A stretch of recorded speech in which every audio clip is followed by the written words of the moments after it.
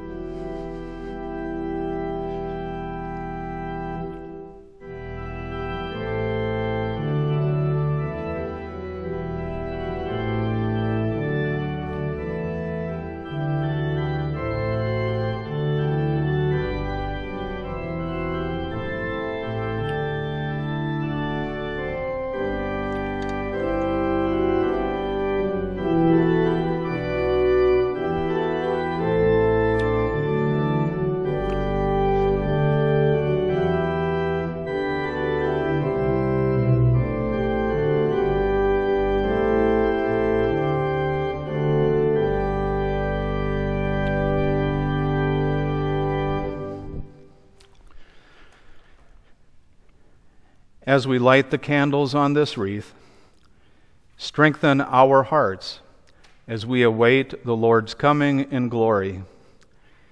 Enlighten us with your grace, that we may serve our neighbors in need. Grant this through Christ our Lord, whose coming is certain and whose day draws near. Amen.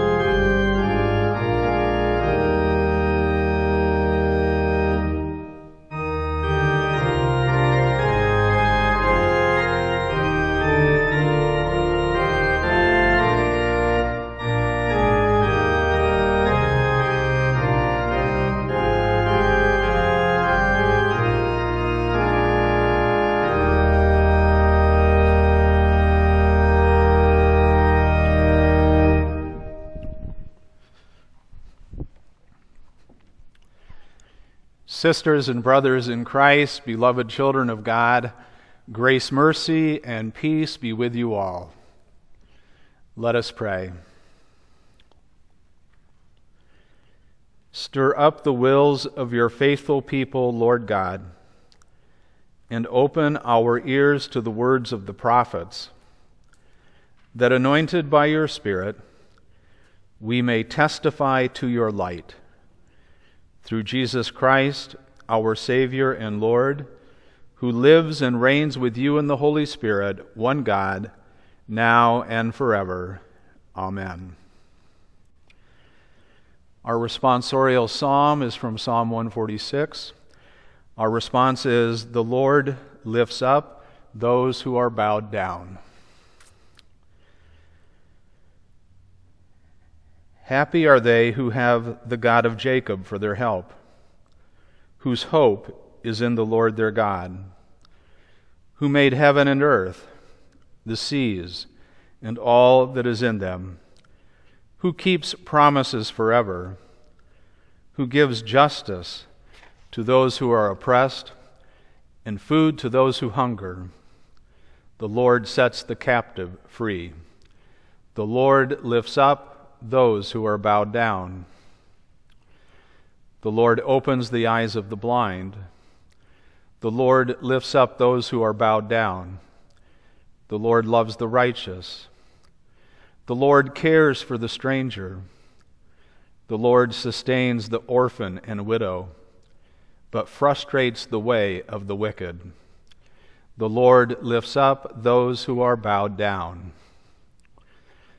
The Lord shall reign forever, your God, O Zion, throughout all generations. Hallelujah. The Lord lifts up those who are bowed down.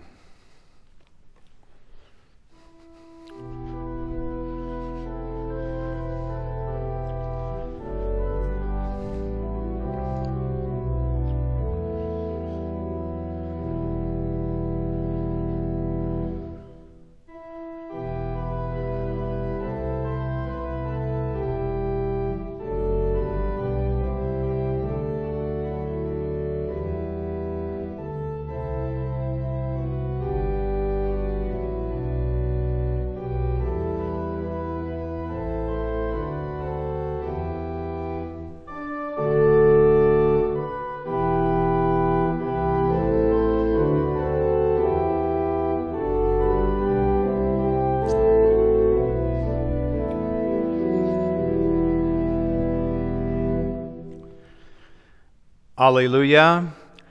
I am sending my messenger before you, who will prepare your way before you. Alleluia.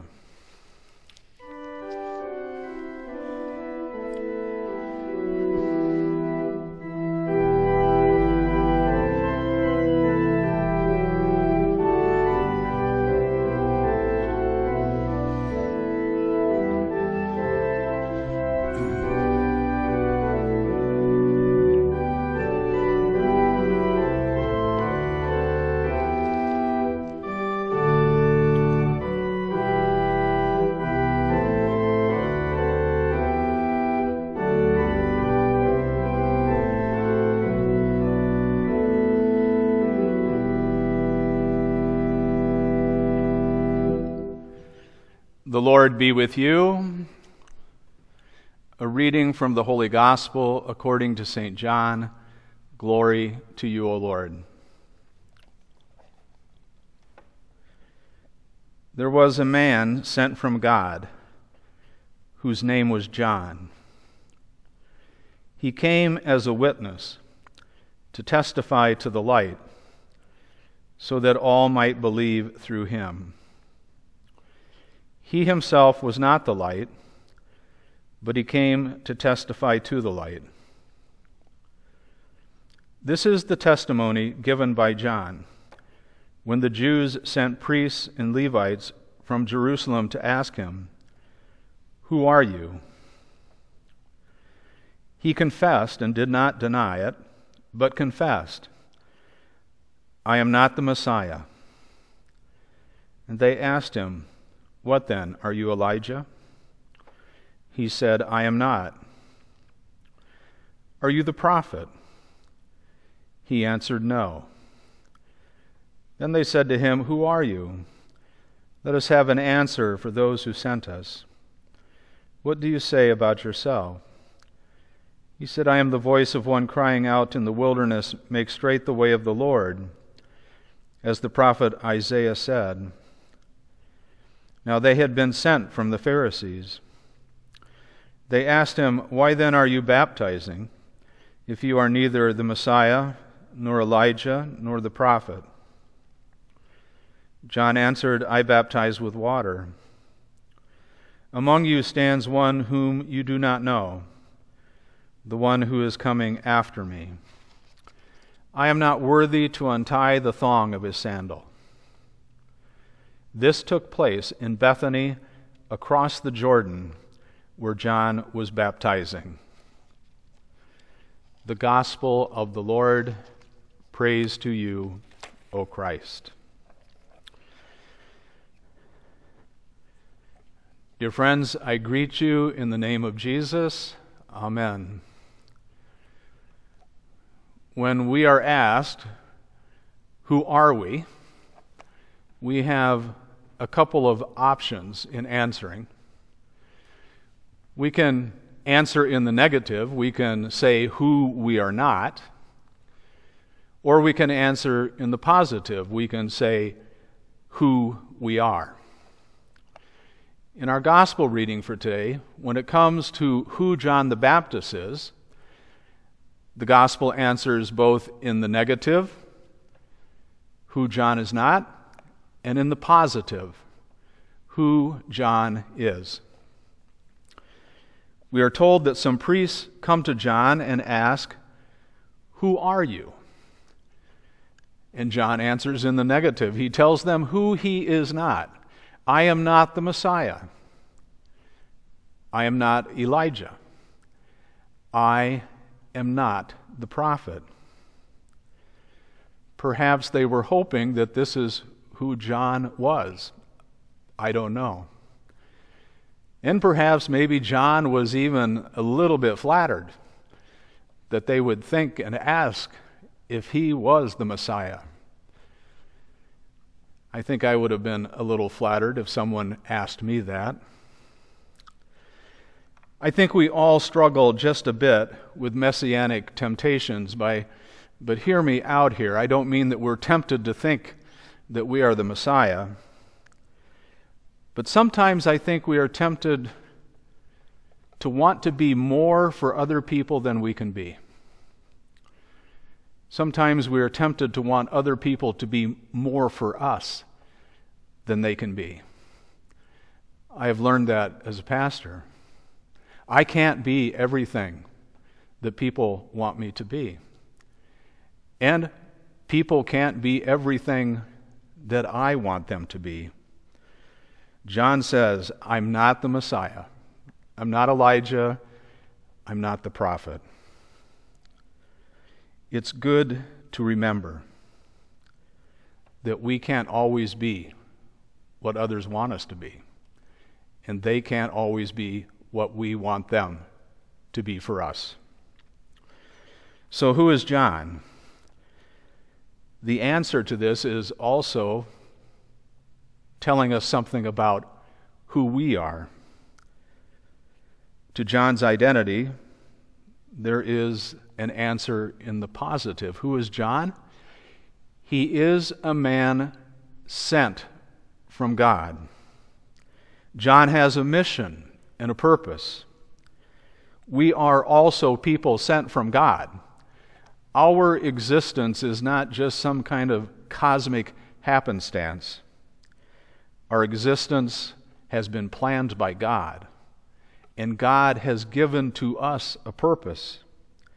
We are of divine origin. Just like John, we have come from God and have been sent by God into this world.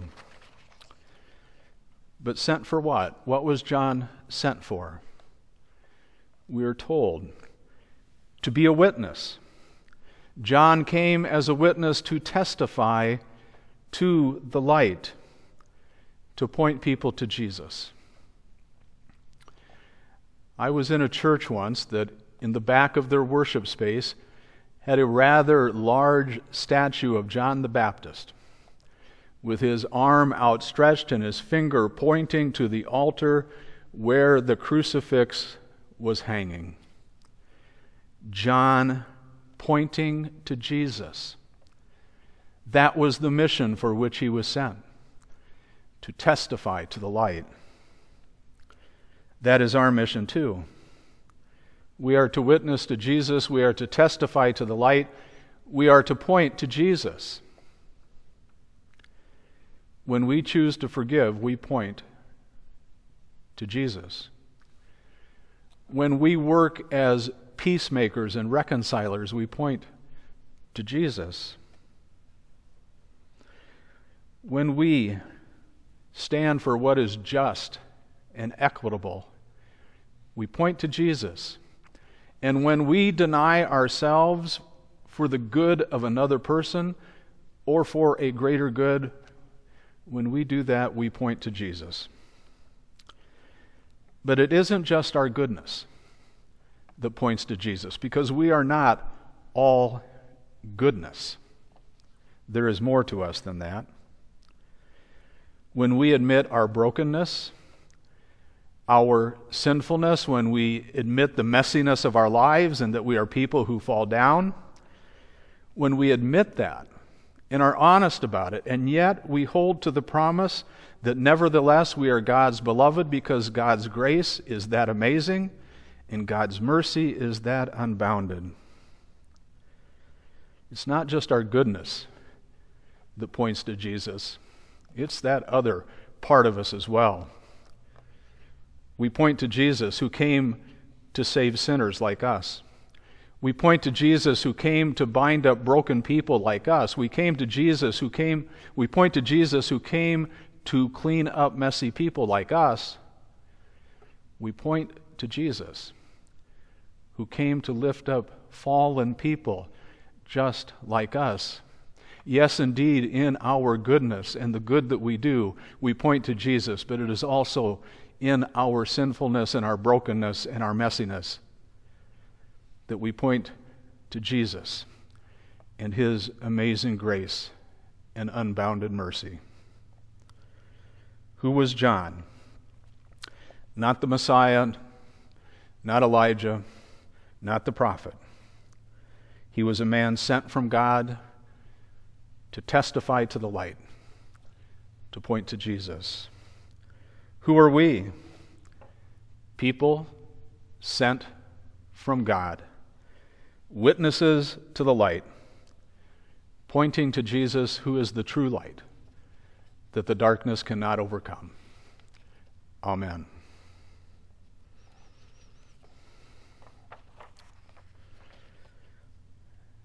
Together we confess our faith. I believe in God the Father Almighty, creator of heaven and earth.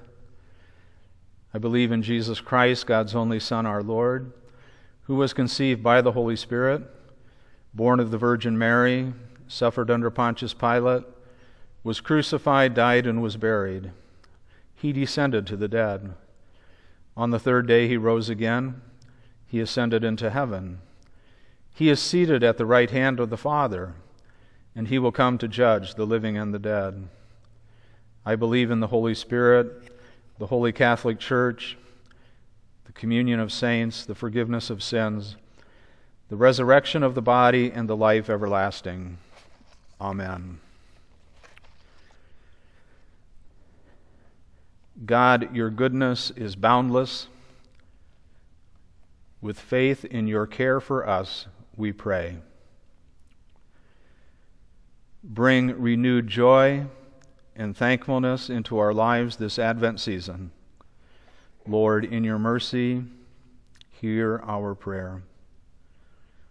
Strengthen those who are facing adversity or uncertainty about the future. Lord, in your mercy, hear our prayer. Give patience and strength to families of persons afflicted with Alzheimer's or other forms of dementia. Lord, in your mercy, hear our prayer. Bring all people of good will into respect for one another, and show us how to work together across our differences. Lord, in your mercy, hear our prayer. Give us courage to stand up and to stand by the side of children who are bullied and ridiculed. Lord, in your mercy, hear our prayer. For those who are broken in body, mind, or spirit, we place them into your strong and loving hands. Give to them the help they need, especially those we name in our hearts before you.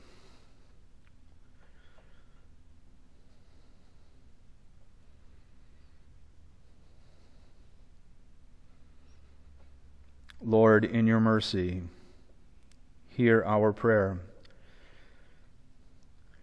We thank you, God, for providing us good and faithful bishops. We ask your blessing upon our bishops, Elizabeth and Amy. May their lives testify to the light and point to Jesus. Lord, in your mercy, hear our prayer. May the God whose coming we long for fill us with peace and renew our faith. Amen.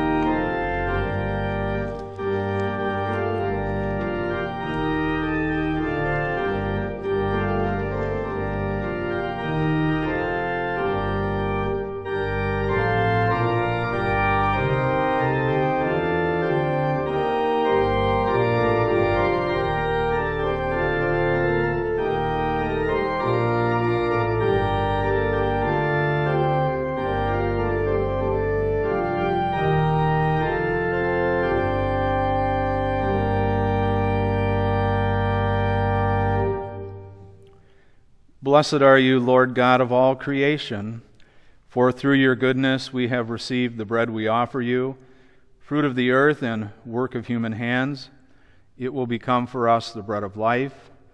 Blessed be God forever. Blessed are you, Lord God of all creation, for through your goodness we have received the wine we offer you, fruit of the vine and work of human hands. It will become our spiritual drink. Blessed be God forever. Generous God, you have created all that is, and you provide for us in every season. Bless all that we offer, that through these gifts the world will receive your blessing. In the name of Jesus, Emmanuel, we pray. Amen. The Lord be with you. Lift up your hearts. Let us give thanks to the Lord our God. It is indeed right, our duty and our joy, that we should at all times and in all places give thanks and praise to you, Almighty and merciful God, through our Savior Jesus Christ. You comforted your people with the promise of the Redeemer, through whom you will also make all things new in the day when he comes to judge the world in righteousness.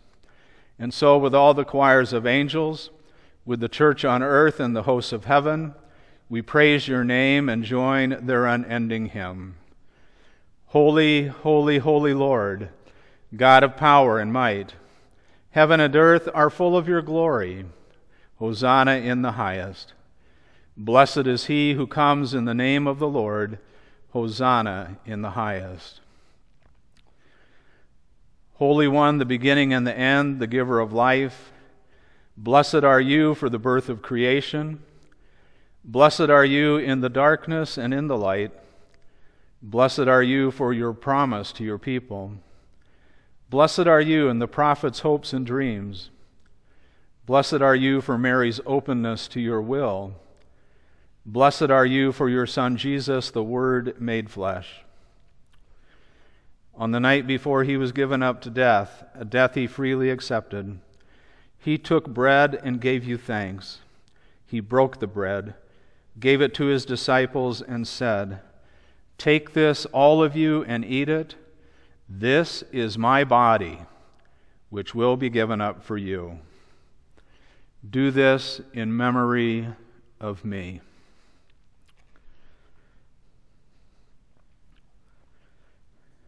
When the supper was ended, Jesus took the cup. Again, Father, he gave you thanks and praise, gave the cup to his disciples, and said, "Take this, all of you, and drink from it. This is the cup of my blood, the blood of the new and everlasting covenant. It will be shed for you and for all people so that sins may be forgiven. Do this in memory of me."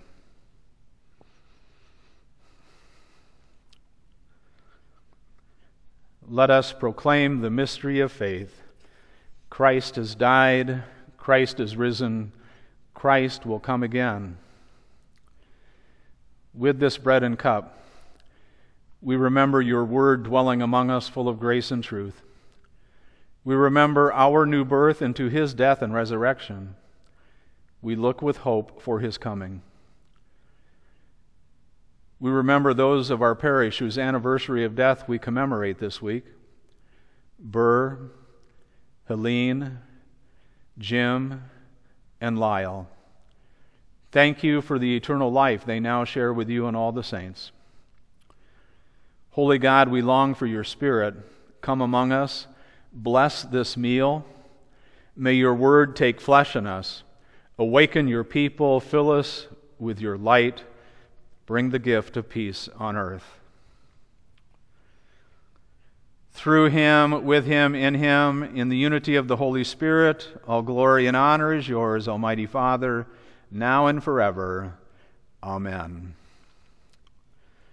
Let us pray together as our Lord has taught us. Our Father, who art in heaven, hallowed be thy name. Thy kingdom come, thy will be done, on earth as it is in heaven. Give us this day our daily bread, and forgive us our trespasses, as we forgive those who trespass against us. And lead us not into temptation, but deliver us from evil.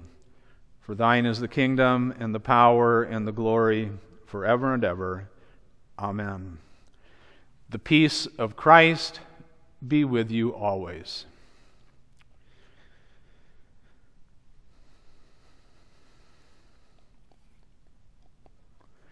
Jesus, Lamb of God, you take away the sins of the world. Have mercy on us. Jesus, living water, you take away the sins of the world. Have mercy on us. Jesus, bread of life, you take away the sins of the world. Grant us your peace.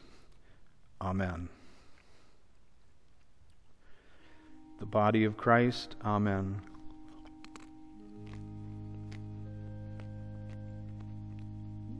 The blood of Christ. Amen.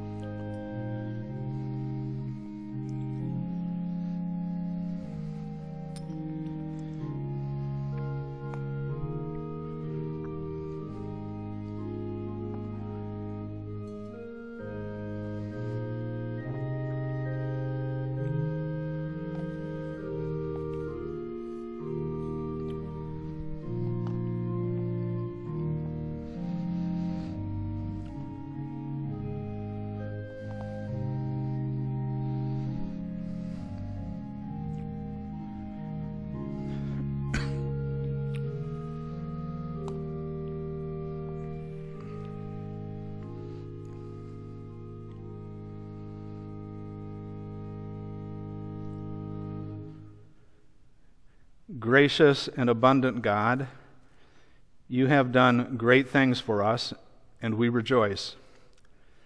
In this bread and cup, you give us life forever.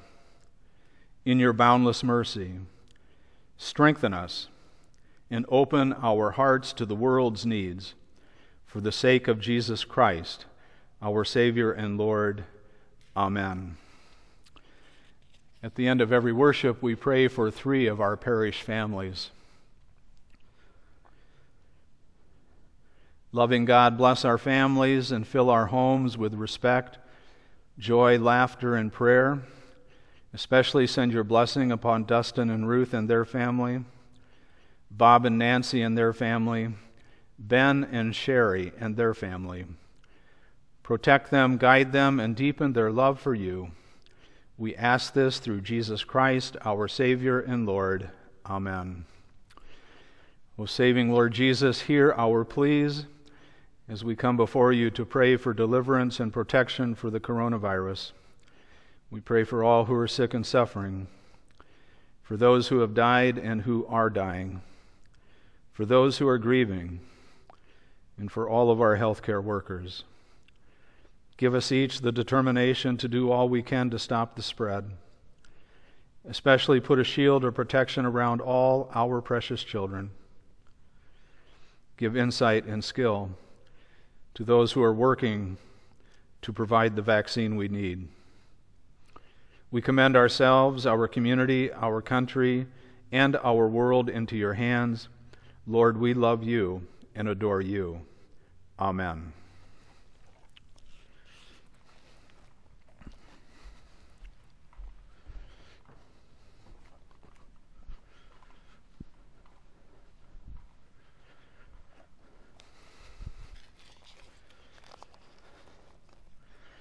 The Lord be with you. The Creator of the stars, bless your Advent waiting. The long-expected Savior, fill you with love. The ever-present Spirit, guide your journey, now and forever. In the name of the Father, and of the Son, and of the Holy Spirit. Amen. Go in peace, prepare the way of the Lord. Thanks be to God.